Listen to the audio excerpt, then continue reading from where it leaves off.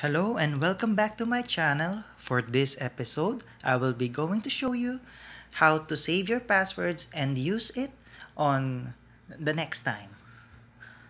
Okay, so first we will go to settings.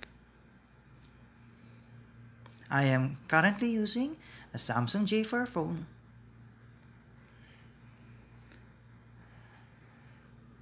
Go to System and go to Language and Input. Go to Input Assistance Autofill Service. Select Google. Press OK. Go back. And then now, every time you will enter your username and password, Google will ask you to save your password and reuse it again. So, thank you very much for watching and have a great day.